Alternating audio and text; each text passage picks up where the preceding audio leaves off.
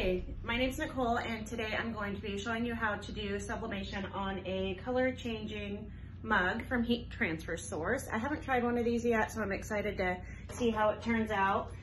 So I have my image printing and my mug. I went ahead and used this handy tape. I got a tape measure I got from Heat Transfer Source to measure my mug for my image. And the measurements are 8.75 by 3.75. So the directions for Heat Transfer Source are for a mug press.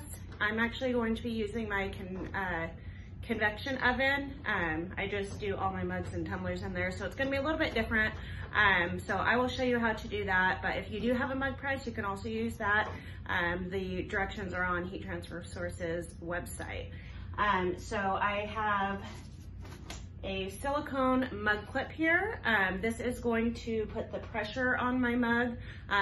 Instead of when you close the mug press, that's gonna put the pressure on. Since mine's gonna go in an oven, this is what's going to be keeping the pressure on my image for the mug. Okay, so I got my print all printed out for my printer. It's right on here. So I am going to take my ruler and my rotary cutter and cut it out. You can use scissors too, but I just, feel this makes the straightest line. So I'm gonna do that real quick. Really excited to see how this turns out on the color changing mug. I've been wanting to try it for a while. So now I'm gonna take my coffee cup and I kind of put it around here just to make sure it fits okay. I do leave a little gap for the handle. You do want it to go from the top to bottom here. It definitely your preference on how much of a space you leave here. I will say you don't want to get too close to these handles. If you do, the paper is going to actually end up kind of like bending over, kind of like this, and it'll make kind of like a ghosting image right there. I learned that from experience. So I am going to go ahead and take my heat tape and tape this on here.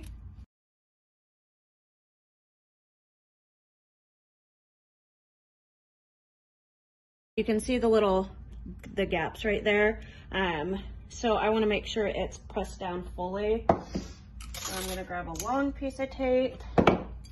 Hey, sorry to interrupt, but please subscribe to our YouTube channel and remember to hit that bell. Thanks. So that's how it looks like when it is done. If I were, if I were to use a mug press, I would tape this the same exact way. Instead of the mug press, like I said, I'm going to use the silicone mug clip. The important thing is that you always put a piece of blowout paper, copy paper, butcher paper, what have you, on the outside, because the ink is going to bleed through. So this is just an old piece of copy paper that I saved. What I do is I place it in here, but if you are using a mug press, make sure you put it around your cup before you put it in your mug press, because the ink will actually dye through to your press or your silicone wrap here. So I'm gonna go ahead and place this in here. Make sure it's nice and tight on there. So I am waiting for my oven to heat up. I am going to do 400 degrees with 14 minutes. Okay, here we are at my convection oven. Well, first I have dials on my oven. This top one is going to be for the top heat element. This third one is for the bottom heat element.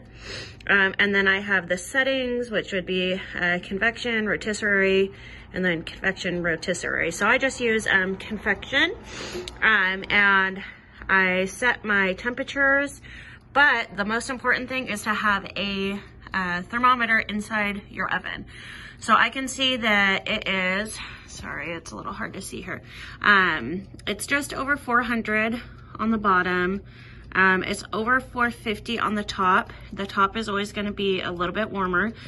So I go by the bottom one. I'm sorry, when I place any kind of mug or tumbler in, it typically drops like, I don't know, 30-ish degrees. So I always start it a little bit higher than what I want. You can see actually here on my dials, only say 350 when it's truly over 400 degrees just on the bottom. So it's very important to have a thermometer in your oven. You don't really have to have two. I use two because I do tumblers a lot. So it's important for me to know the top temperature also. So what I'm gonna do is place this in the oven carefully. And watch out for the door. So put it in the center there. And then I'm gonna go ahead and start my timer. I'm gonna start it for 14 minutes and then come back and show you what it looks like after.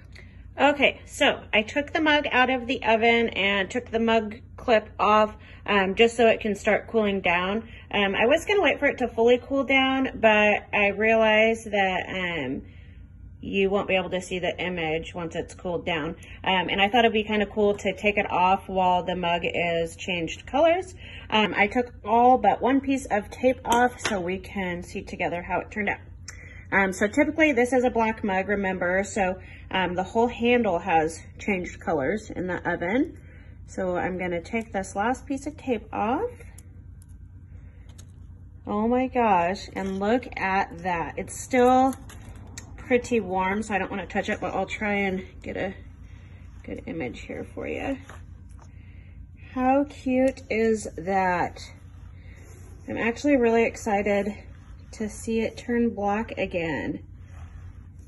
So once it's done cooling down all the way, I'll pop back on here and show you exactly what it looks like, and then I will add some warm liquid to it so you can see it changing. Okay, so the mug is cooled down and look at this. It is all black again. You can kind of see the image through just a little bit, but it is just so exciting that it is black again. It's like magic. So I have a cup of hot water here that I'm gonna pour in and hopefully not make a mess, and we will see what happens. I did warm this up a little bit in the microwave so it could kind of be like hot coffee, and look at that. Wow. How cool is that?